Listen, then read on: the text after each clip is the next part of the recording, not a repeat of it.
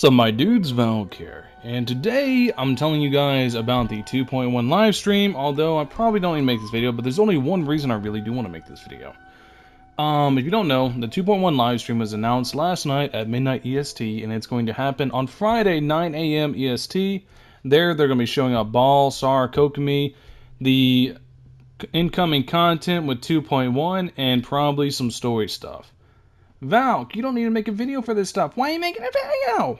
The thing is I want to warn you guys. There's going to be major story spoiler elements that are going to happen.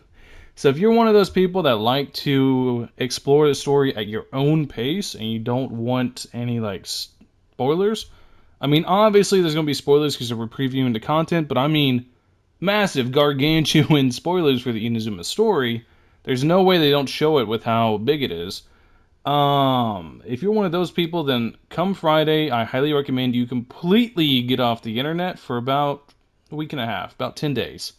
Till 2.1 goes live, stop watching YouTube, stop going on Discord, Twitter, etc.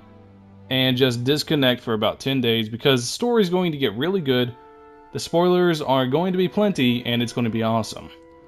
Anyways, that's what this video doubles as.